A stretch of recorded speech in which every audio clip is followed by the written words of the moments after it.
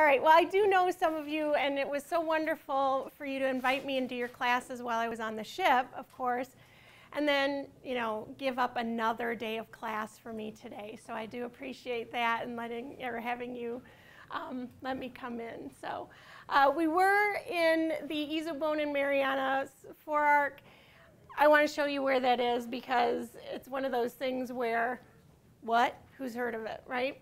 So, of course, here we are, right? And then over here, this cool little chunk of islands is what?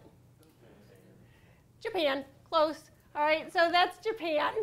And so we were about half a world away. I did cut off some of the planet here because, not that they're not important, but they just weren't that important to what we were doing.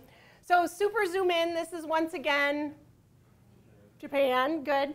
This is Yokohama, our port of call. So this is sort of a zoomed in version of where exactly we were.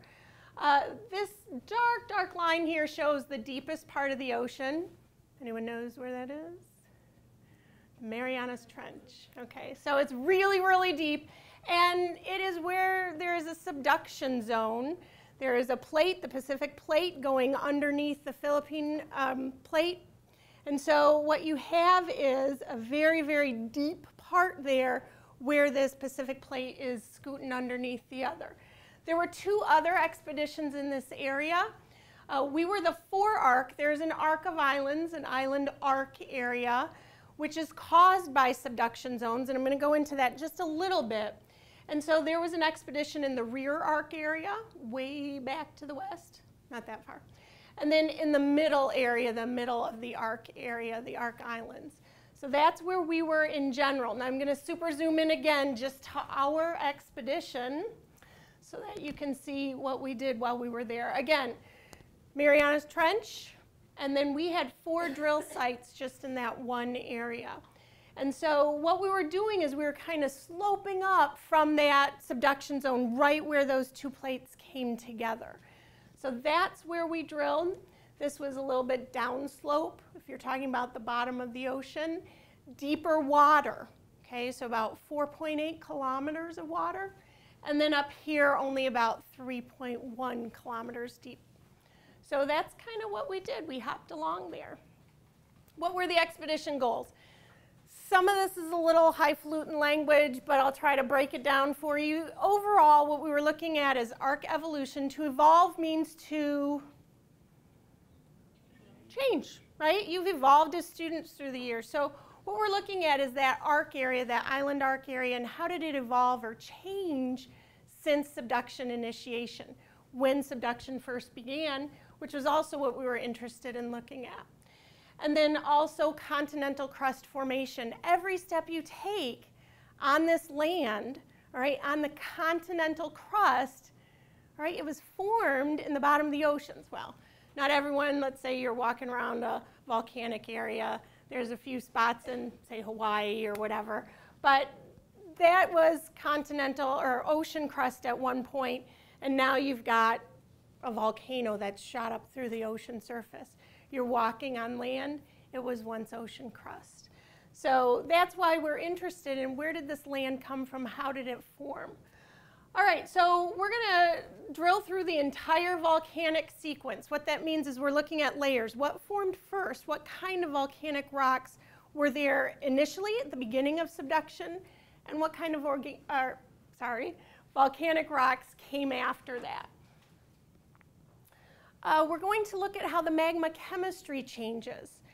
When you first have subduction and seawater starts pouring in underneath these plates, that mixes with the lava, that mixes with what is under there originally, that mantle, that liquid rock.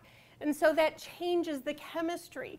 And as that lava starts coming up towards the surface, some of that chemistry is changed a bit because it becomes minerals and sort of crystallizes out. And so we're looking at how does that chemistry change over the course of that development of that crust. We also want to look at how the mantle melting changes during and after subduction initiation. That ocean water changes the melting point. Just like if you're sprinkling salt on a sidewalk right now because you don't want the ice to, or the water to form ice and freeze, we're changing the melting point of that water. Ocean water changes the melting point of rocks. And yes, rocks melt, right? You know a little bit about that. All right, and then this was just, there had been a lot of expeditions in the area, not to drill, although there were a few drilling expeditions. There were a lot of submarine expeditions where they went under in submarines and collected rocks and looked at them from different areas and were saying, okay, here's how we think the layering happens based on what we collected, but we want to show that by actually drilling into those layers. So the reason I put that up there is your scientists right now, the scientists who are on the ship, they're also using that scientific method. They're testing the hypotheses that they have. They're going out to collect some data. And right now they're trying to write reports and put together all that data into something that can say, yep, here's the answer we got from all that. And they're going to take a little while to put all that together.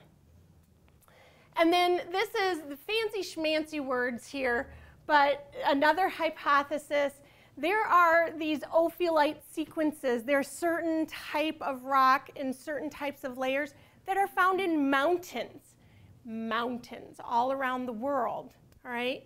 And so what scientists were saying is, well, we're pretty sure that these are formed way down in the ocean crust when subduction first begins.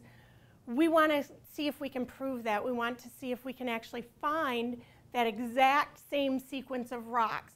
And so fancy schmancy name for that, ophiolites, it's just a very specific layer. And I'm not sure how many rock terms you guys know, but I can kind of go into that later if you guys have questions about that.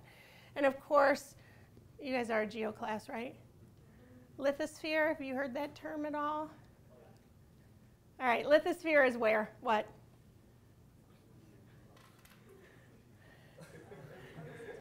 If you've got layers of the Earth, this one is, the lithosphere is, somebody said it, crust, you're near the top, right? We're talking top layer? Okay, all right. So anyway, so we're talking this stuff that we're walking around on. All right, that's all right. It's early in the morning. I get it, right? I'm barely functioning right now, too. So,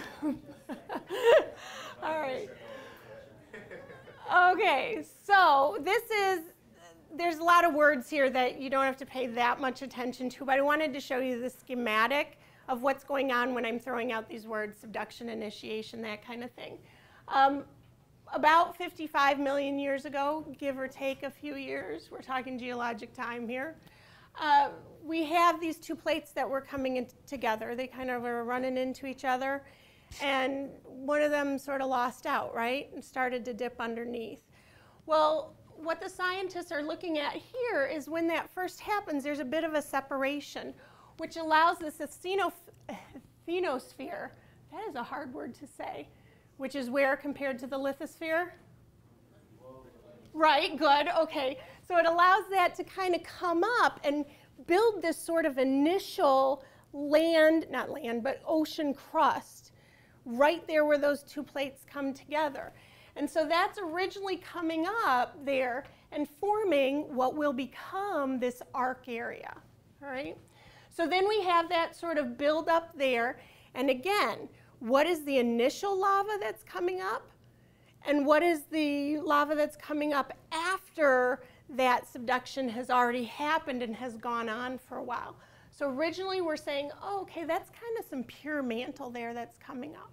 But then we've got the island arc beginning to form, that piece of crust that's branching or bridging between those two plates.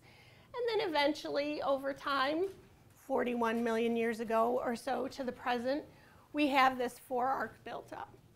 So that's just where we were drilling, and we were interested in this area right there.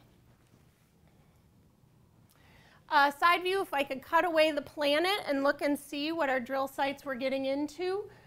Boninite, I believe I mentioned that. It's one of those terms that you'll probably never learn that unless you go to a really high level geoscience class. Maybe you're going into geology or petrology or something like that in college, and you might start hearing about that.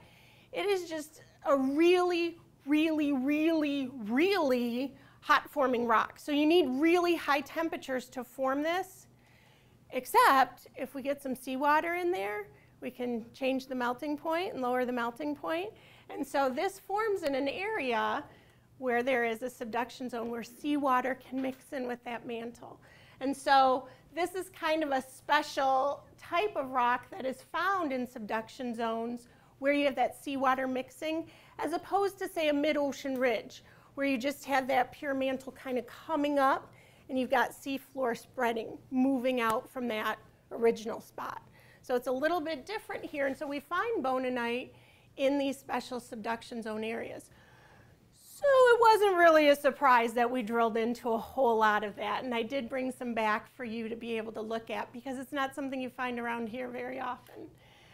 We also drilled into, in that deeper depths of water, we didn't drill in quite as far into the basement, but here we were getting into a different type of basalt than what you might find at a mid-ocean ridge, where again, you don't have the mixing with the seawater underneath. And so this has the name that they've put to this is Forearc basalt, a distinct chemistry signature that's different from other lava rocks. All right, so I want to let you ask some questions, and so I'm going to show you some bononites, and while I'm showing you those, you can certainly ask some questions just so you know what we ended up with. Even though we drilled into way more depths than this, we brought up about 1¼ kilometers of actual hard rock core. And so that all had to be stored on the ship, cut it into smaller pieces, and we stored it on the ship. And then also some sediment, which I did bring back some of the sediment for you guys to look at as well. We did get kind of what we expected. We got Forearc basalt where we thought we would get Forearc basalt, and we got bononites where we thought we would get bononites. So that was one of those things where the scientists said, okay, yes, we got what we thought we were supposed to get. Now, how do we put that together into the story? How do we fill in the blanks and say, oh, well, this is how the story happened? All right, so what I'd like to do, I was kind of crazy. On the ship, they all kind of thought I was nuts. Because what I would do is I said, if there's any rocks, I want them because I wanted to take my show on the road when I got back. So what I did was every time they hollered core on deck, I went running up to the catwalk and I went to the core catcher table and I would pull out whatever rocks fell out of the bottom of the core catcher, which is the very bottom of the core barrel that goes all the way down to the ocean floor. And I have some core catcher subs as well, a little part that hits the bottom first. And I would pull out those rocks because all they were going to do was throw them over the edge anyway. So what I have here is for 1439. That was the hole that we started at.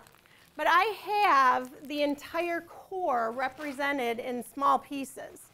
So I'm going to actually pass that around. But I want you to look for that greenish color bononite. It kind of comes and goes a little bit every once in a while. Because this is a subduction zone, we've got two plates running into each other. There's fractures all the time. There's little broken parts that happen. This is an earthquake zone, right? So you'll sometimes get some different types of rock that have sort of moved in position. And so I want you to notice that as well. But you'll see there's kind of a green tint to it. If you have trouble seeing colors, you may just say, oh, those are all gray rocks. That's what my brother said. No, those are all just gray rocks. But some of you will be able to see that transition into the bononite and then sometimes back again. So they are numbered.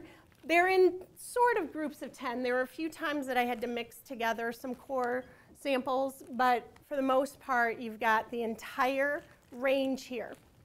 Now, the cores, every time you go down, you drill down 10 meters. So if you've gone down 10 meters each time, you may not always bring up 10 meters of hard rock core because you're grinding away that rock. You may only bring up 1.5 meters, a meter, less than a meter. But we still drilled down to core number 45 on this one. So core number 45 would be how far beneath the seafloor. If you're going down 10 meters each time, 450 meters, right? Now there was a layer of sediment on top, which for this particular hole, we sort of blew through it.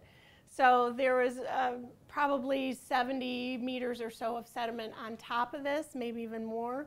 So that doesn't tell you the full story, but at least tells you once we hit basement, once we hit rock, we started going in, we went 450 meters total, all right? So I'll try to keep these in order as I hand them around, and you guys can just kind of send them from table to table. And while you're doing that, so there's the first one on top, if there are any questions at this point, I've been rambling on for way too long. I don't usually talk that long in class. So are there any questions? Doesn't even have to be about what I just said about the expedition in general. I know, first hour it's so hard to wake up. Yeah. Pardon me? Cool animals? Lots of fish. We had some mahi-mahi. We had some tuna. There were flying fish. Has anyone seen flying fish before? Unbelievable. I thought they would just be like stones skipping on the water, you know, whatever. They actually take off. They're like 100 feet later they land. It's unbelievable. So we had a little talk about how that's some pretty cool evolution there. You know what? There's a whole group of men on the ship who do the drilling, who are, you know, kind of the base of the ship. They get the job done. And their culture, most of them are from the Philippines. So their culture, of course, they're an island nation, is all about the fishing. So they did a lot of spear fishing over the side.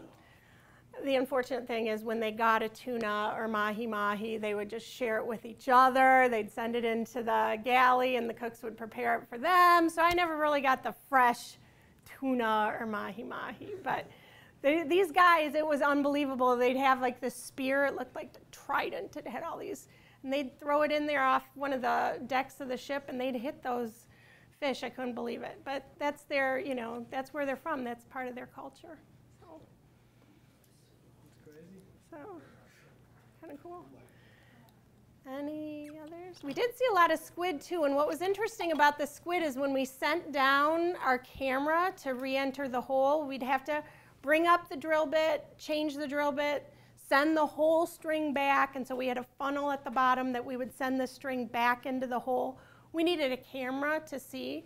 The camera has lights on it. And so the squid would start coming around once we brought the camera up towards the surface where the squid are, start swimming around the camera, and so it was kind of entertaining. We're all sitting there watching TV, but it's squid TV. Yeah, actually in Taiwan I had some squid for dinner.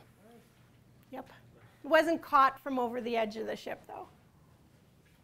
You were on the boat for 2 months? 2 months, yep. We got on board. We were still in port until August 4th, but we got on the ship August 1st. We actually got into port a little bit earlier than expected. So we actually got into Keelung, Taiwan on the 28th of September, but we didn't leave the ship until, I mean, we left the ship, but we still stayed overnight on the ship until the 29th. So just about 2 months, yeah. How was the weather? Hot and humid. Hot and humid, and the sun would come up super early, like, you know, 5:30 in the morning, and it would be a long, hot day. But what was cool for me is that I worked the night shift so that I could be on the same time as you guys here. So my shift started at 6 p.m., which is about your 5 a.m. or so, and so I actually was asleep during the hottest part of the day, and when I would come out at night like the vampires do, then, you know, it was slightly cooler. Still pretty hot though. We did all the measurements in metric. It was about 29 degrees C consistently, which is in that mid-80s range, low to mid-80s, so I think that's it. Any other questions? Did you have like a really tiny room? It was pretty tiny. However, what was really nice is I didn't have to share my room. Most people had to share their teeny tiny little room. The good thing is the way the shifts are set up, though, is that anybody who has to share a room, you work on the opposite shift of the person you share the room with. So most of the shifts for the scientists was noon to midnight or midnight to noon. And so those scientists would, come on shift at noon, but the other scientists in their room would be coming off the shift at that time. So they didn't have to, you got your own room for about 10, 11 hours of the day. Any other questions? Okay. Let's do this. Okay, so I wanted to show you some sediments. The sediments could tell us that we went back to the Eocene in geologic time, and just in case you've forgotten some of that, I did throw in a geologic time scale for more recently, but I'm not quite there yet. I wanted to show you some of the sediments. This was, again, one of the reasons people thought I was sort of crazy, because these are actual sediments from Expedition 352. Every time you bring up sediments and you're in a new site, it's required by the program that you test these sediments for specifically hydrocarbons. All right, hydrocarbons are what? Chemistry here, throwing out some chemistry. All right, petroleum is a hydrocarbon. It's a big molecule that has carbon and hydrogen bonded together. So there's some specific tests that need to be done on those sediments, and one of them is pore water tests. They're going to collect what's in between the sediments and test that water and see, what do we got in there? Do we have any volatiles? Volatiles would mean something that could explode, right, catch fire, burst into flames, that kind of thing. So you cut off the outside part of that core. It comes up as a cylinder. You cut off the outside of that core because that would have mixed with more seawater. It would have mixed with maybe some of the mud that is sent through. Every time you're drilling in, you got to kick out from the hole any of the ground up rocks, anything that might fall back down into the hole. And so you've got what's called drilling mud, which is mostly seawater, but it has a few other things in it to make it more viscous or thick. So you pump that in to carry out any of those little ground up rock parts. Well, when you cut off the outside of the sediment, it's still perfectly good to take to a classroom. All right, so I went around and I'm like, you gonna use that sediment that's there in the bucket? And they were just gonna throw it over the edge, so I'm like, I got it. So I can tell by looking at the color of this sediment, I can tell what it's made of, okay? I'm not magical or anything, but because it's such a light color, that tells us that it's actually, this is sediment that's made from tiny fossilized organisms. They have calcium carbonate shells. This is like what limestone's made of, okay? So if you've ever seen pictures of the White Cliffs of Dover or something that's made of limestone, you have this very light color, and it's made on the fossilized remains of tiny planktonic organisms, little tiny organisms. We call them foraminifera, or even smaller than that, nanofossils that might be diatoms. So what we see here is, I know, is full of microscopic organisms. So I don't know if we'll have a lot of time for that today, but I am going to leave some behind so that you guys can make smear slides of these if you would like to. And so that way you can look. We put up a microfossil poster that has some examples of what you might see. And I ordered some extra of those for you for your class. So those should be coming in, I hope. All right. So what can we tell by looking at sediments? You can look at different rates of sedimentation. You might, if you have a really high planktonic colonization period, you may have a lot of sediments that are falling to the bottom, because basically the sediments are mostly dead floating creatures, all right? Like these little plankton, these little microscopic organisms, they just fall to the bottom when they die. And so you might say, oh my gosh, for this 1,000 years we got about 5 centimeters of sediment, but for this 1,000 years we only got 1 centimeter of sediment. So it tells you a little bit about what the rate of sedimentation is. And it's not just microscopic organisms that are falling down there. What if you have a volcanic eruption and you shoot a whole bunch of ash into the air? That's going to land on the ocean, and that's also going to rain down, just like a rainstorm or a blizzard or whatever. So we caught 3 different times of highly explosive volcanism. That just means in our sediments we noticed that there were 3 distinct sections that said, whoa, there was a lot of volcanoes going off right now because we found a lot of ash in the sediments. So that, we'll wait on that. You want to wait till the end and see if we have time for that? Okay. Just to point this out, when we said that we got to the Eocene and we learned that from the microfossils, I have a slide in a second that will tell you about that. Notice that the Eocene runs from about 55.8 million years ago, give or take. And you may not remember this, but back when I was saying, okay, subduction initiation, the start of subduction happened about, anyone remember? Probably not. 55 million years ago. So we were all happy to say, oh my goodness, look where we are. We're in the Eocene, which is where we expected to be, if in fact that's when subduction initiation was beginning. So how do we know that? How do we know that we got to the Eocene just by looking at our sediments?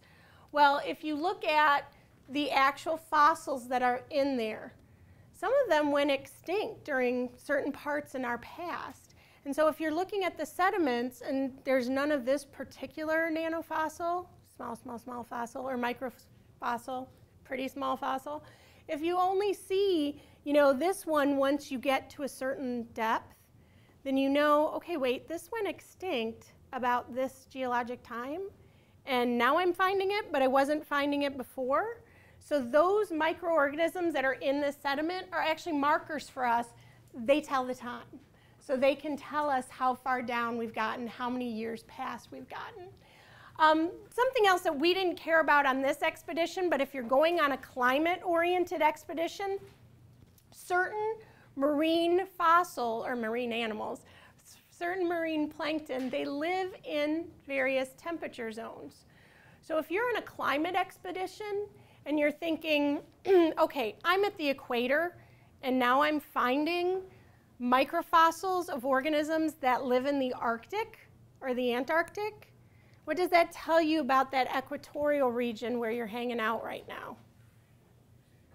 It was cold at some point. So it could have been cold for 2 reasons. One could have been that piece of the crust got moved, things shifted around a bit, and it used to be up here and now it's here. Or it means what's been going on to the climate. Changing climate, right? And you can also, the opposite happens, where you find in the Arctic organisms that are found at high temperatures, and the Arctic waters are not that warm, right? So you're finding organisms in those sediments that are, again, telling you a little bit about what life was like back thousands and millions of years ago. And then finally, this is extra bonus. I'm not going to go into this too much. But if you study chemistry at some point and you learn about isotopes, there are ways to grind up those little shells, and you can actually look and see what kind of climate there was many years ago based on the chemical composition of those shells. So that's another way to use these sediments to help us tell about global climate in the past, but to also tell us a little bit about what time we're in. Okay, so speaking of that, I have some other materials from other expeditions that I wanted to show you. Those of you who had me when I went on School of Rock, if you had me as a teacher back then you've already seen some of this. But are there any questions while I pull out stuff for another expedition or two? Okay, so there's something called the Cretaceous impact back in our history as a planet. Anyone hear about what happened to the dinosaurs? We're good. They died, right? I'm glad. I wouldn't want like a T-Rex eyeball poking in the window right now. That would be kind of freaky. But anyway, so they died, and the evidence seems to indicate that there was a very large meteor that struck the Earth somewhere around the Yucatan Peninsula. And off the southeast coast of the United States, this particular drilling program went JOIDES Resolution went there and drilled some cores off the southeast coast of the United States and found this core, this section of core, and this seemed to indicate to scientists that something big happened. It's like normal sediment, sediment, sediment. There's a little bit of volcanic ash here, but a lot of marine microfossils. Normal sediment, maybe again, 1,000 years for every 1 to 5 centimeters, depending on if there was a volcano, which would make a lot more sediment.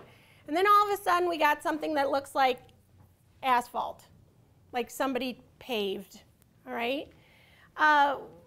Based on the microorganisms, the fossils in the sediment, this seemed to happen. And again, this is the bottom. So these are the oldest sediments building up. This seemed to happen based on the organisms that were found in the sediments around 65 million years ago, which is where that Cretaceous boundary is, where huge mass extinction happened.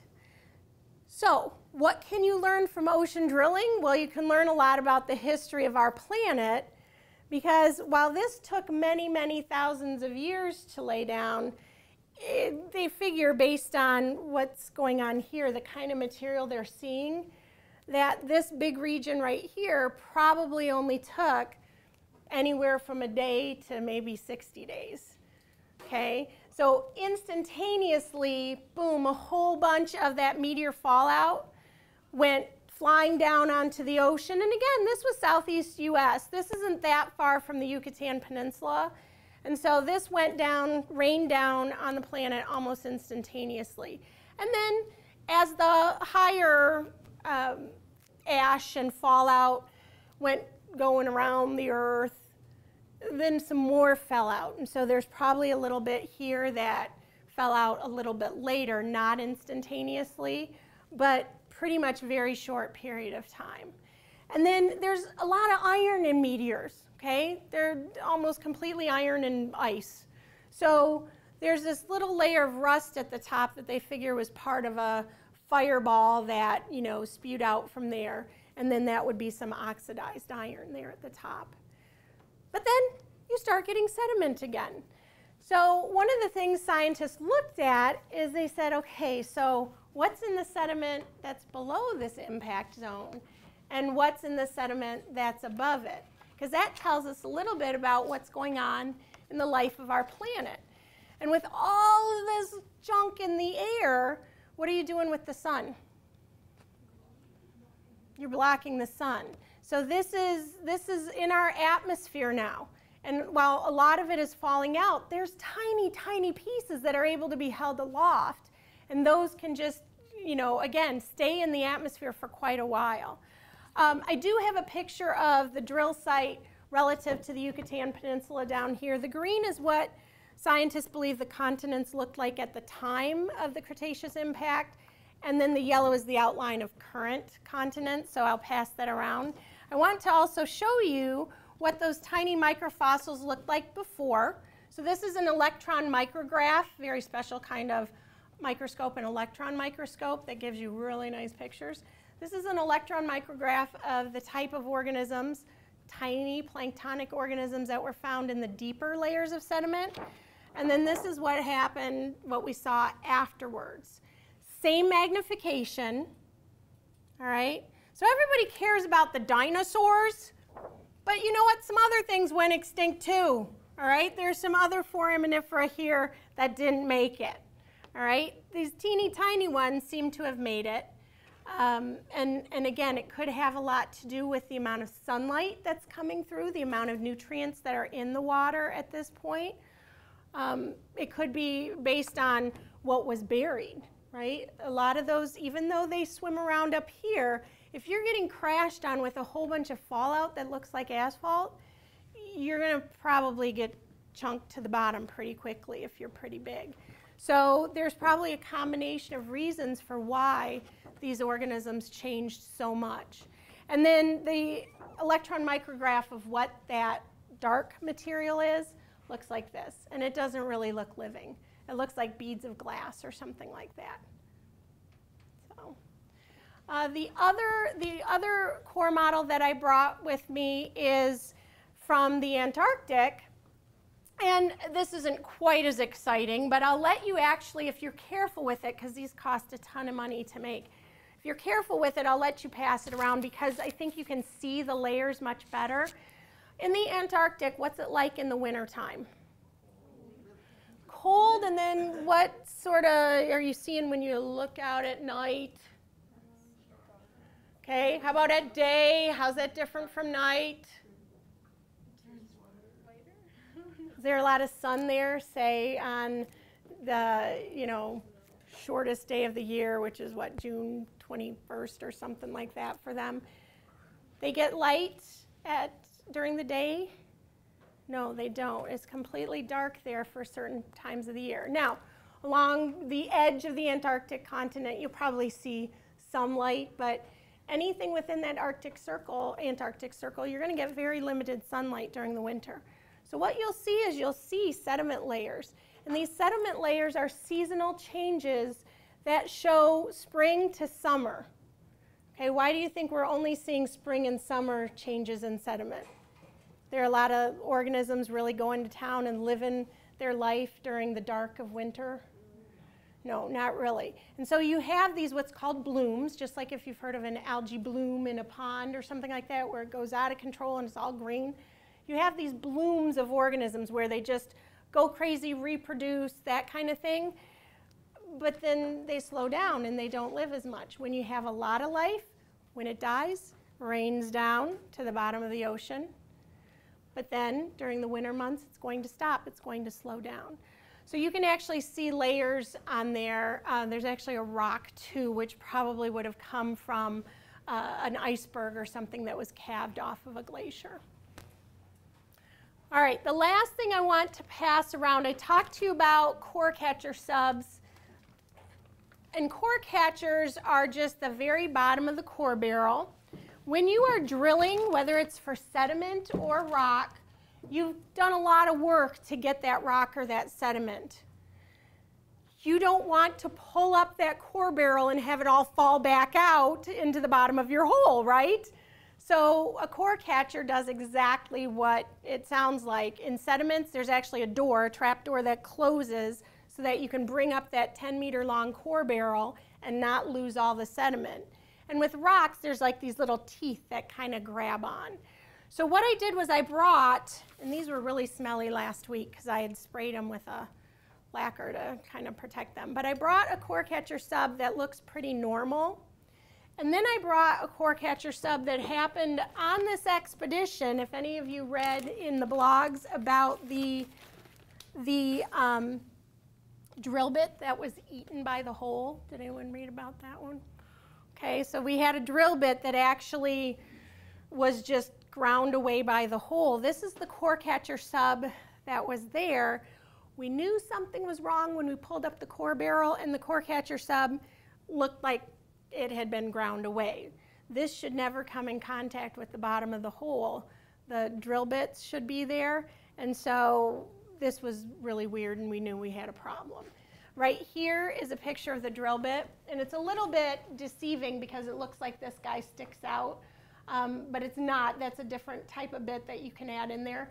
But you have these 4 cones, and then this sub will fit above it. This would actually be turned if you were looking at the bottom, looking up from the bottom of the hole. So this should never come in contact with the bottom, and yet it did.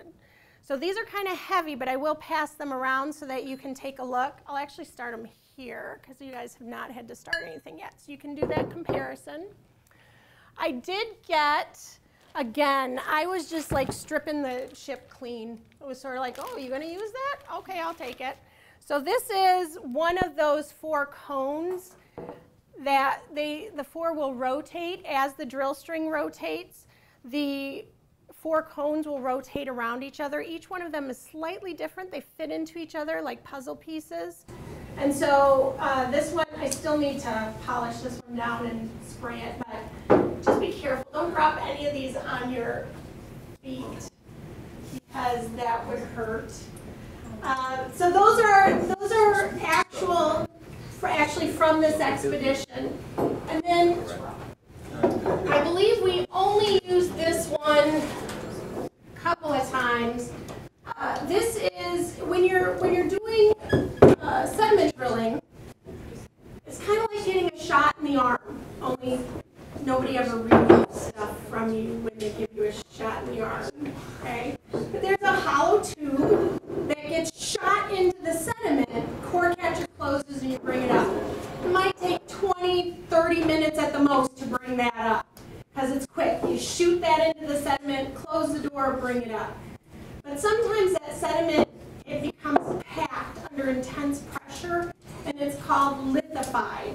All right, it starts getting more like rock, starts getting harder. And so at the end of that piston core, they might put this drill bit, which would just, again, spin around, rotate. Unfortunately, some of the teeth are missing. There's some insert tungsten carbide teeth that would fit in there, and some are broken. But you can still get an idea for what would be happening here at the very end of the drill bit. Okay? So, I'll share that with you as well. All right, so I think the only other thing I wanted to show you is I did get a thin section slide. And I think I mentioned to most of the classes that you can cut rocks so thin that you can see through them. So I really wanted to bring one of these back to you, but it's extremely fragile. So when I pass it around, I want you to make sure you don't hit it with one of the drill bits. And if you hold it up to the light, you'll see that it's completely see-through, right? The light will travel through it. So pretty translucent. We can put these on a microscope, and we can look at them and tell a lot about the chemistry of this rock. Okay, so we got a lot of stuff going around. I know we're running short on time. Was there any questions before I go into why we do this in some careers? I have about 5 minutes. Yeah, we actually have we're done at 25 to. I was in Japan for just a few days. I didn't do a lot of shopping because I knew that I had to take anything that I bought back with me, and I was very limited on space.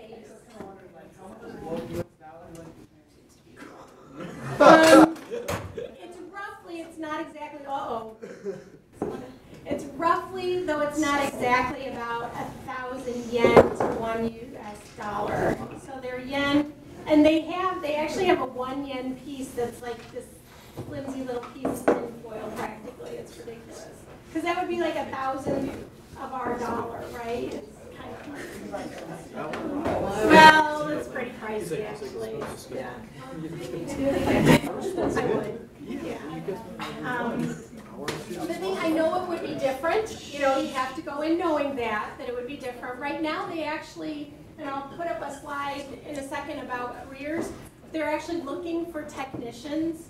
And so I probably could just say to them, oh, I'd like a job as a technician, and they'd hire me. But I know it would be very different from doing the job I did. Because my job was essentially to learn a whole bunch of cool stuff and then share it with people, you know, whether it was adults in a museum or a college. I shared with a number of college and university classes.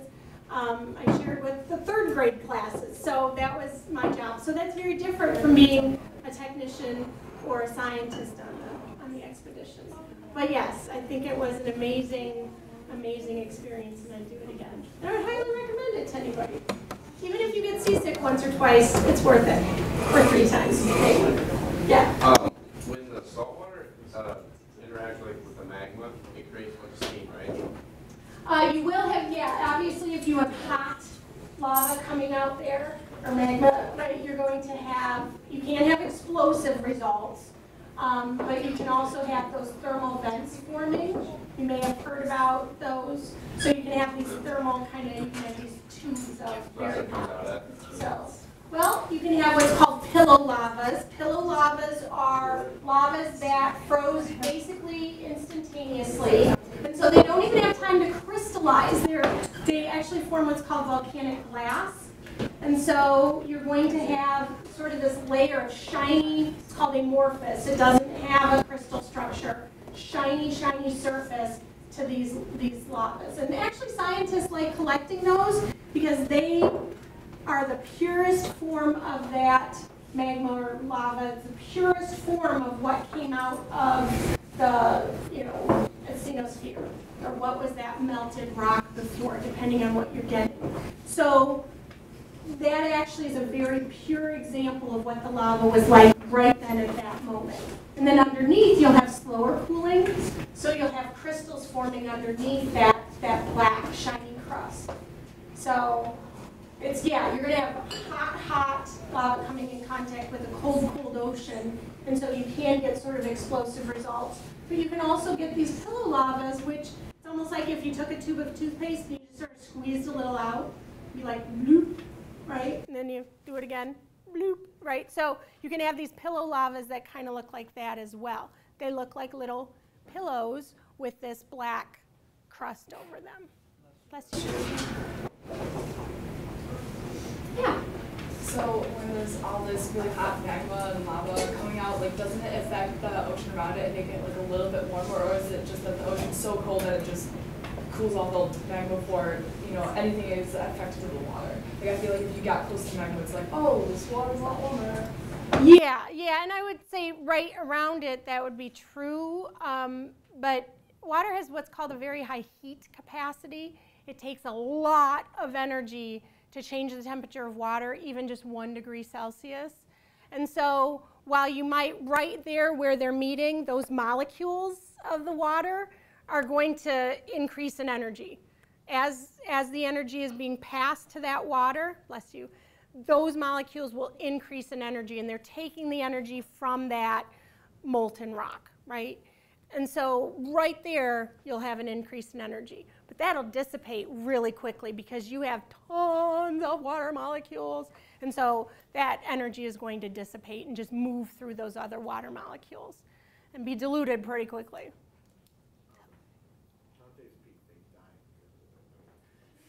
What was that? Okay. Pond, ocean. Well, this would be a good time to talk about how much of our planet is ocean. So why do we do ocean exploration? I talked to Mrs. Greif this morning while I was coming to your room, and I said, to me, this is like NASA for our planet, okay? We know more about the moon, about Mars, about these planets out in space than we do about our own planet, because 70% of our planet, 71%, is covered with water. And about 90-ish, mid-90s% of that is ocean. So of the 70% that covers our planet, most of that is ocean water. And oceans are deep, right? So they're hard to get to. They're really hard to get to. And the technology limits what we can do and how far. I brought this back for Mrs. Johnston.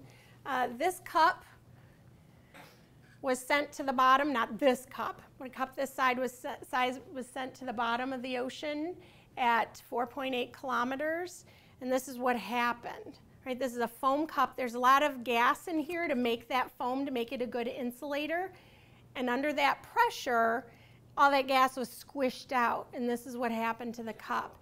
Imagine what would happen to you, okay? So the ocean is actually harder to reach the bottom than it was to reach the moon. It's ridiculous how hard it is to reach that because of how intense that pressure. Do you mind if they touch this?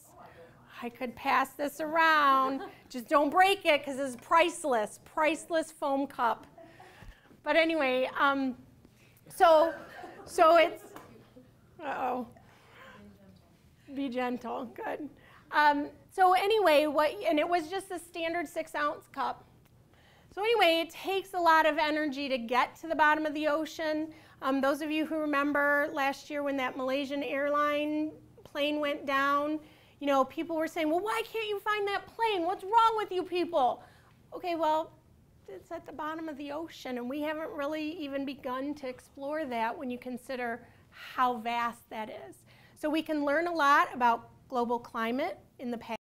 We can learn a lot about how our planet was formed and how it is still changing today. Okay, ocean crust is going to continue to become continental crust. We want to know how that happens. So how can you be involved? Well, you could be a scientist.